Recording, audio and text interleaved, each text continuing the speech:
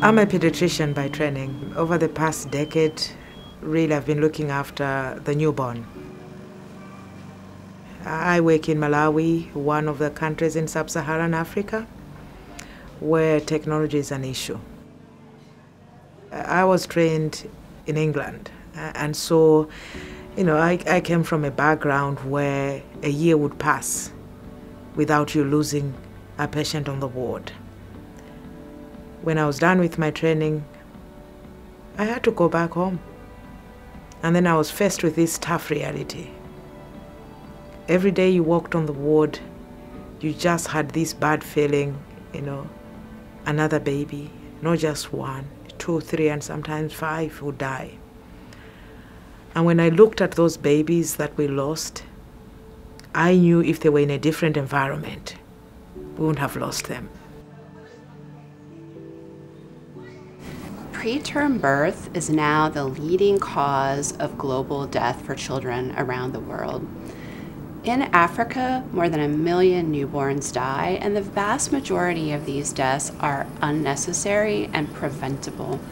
If we look at newborn intensive care units in high-income countries, babies are surrounded by technologies designed to help them survive and to thrive. But in low-income countries, in African countries, babies have to rely on a donated set of equipment that is not designed to work in the harsh environmental conditions of those hospitals, the hot, humid, dusty conditions. We can change this situation. We can save newborn lives if we make available NEST, Newborn Essential Solutions and Technologies, a comprehensive set of technologies designed to deliver high-quality, comprehensive newborn care. African newborn wards need a bundle of technologies. Technologies that are designed to be effective, affordable, and sustainable in that environment. But these technologies cannot be introduced one at a time, or we continue to perpetuate the problem. They need to be introduced as a bundle of technologies paired with education systems to be able to train clinicians and technicians to both use this equipment as well as to repair and maintain it.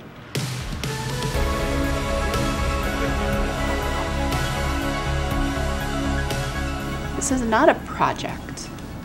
This is a program.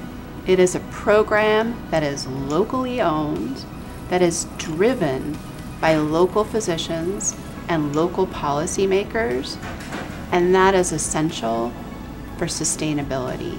We don't want there to be a finish line. We want this to last forever. The NEST program will save hundreds of thousands of newborn lives through innovating a bundle of technologies, through educating a cadre of clinicians, technicians, and engineering innovators, through collecting and analyzing data in order to effectively implement the NEST package, and finally, through developing appropriate distribution systems in order to get the technologies and the spare parts to where they're needed most. The NEST team is so excited to begin rolling out comprehensive solutions for newborn units in 4 African countries, in Malawi, in Kenya, in Tanzania, and Nigeria. And it really marks, in some ways, the beginning of a journey forward, but in other ways, the end of a long journey to get to this moment in time. It's a moment in time where the attention of the whole world is focused on how can we reduce preventable newborn death. And the NEST team is capitalizing on the political will that exists to end preventable newborn death. It's no longer an idea or a plan, but it's actually what we are doing.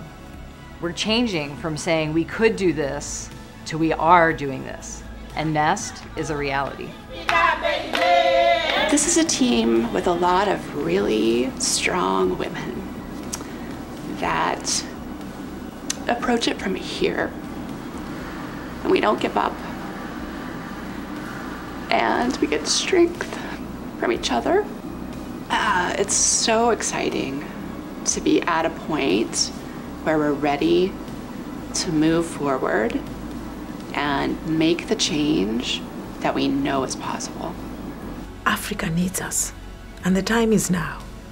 I think we have this lovely chance that we can make a difference once and for all.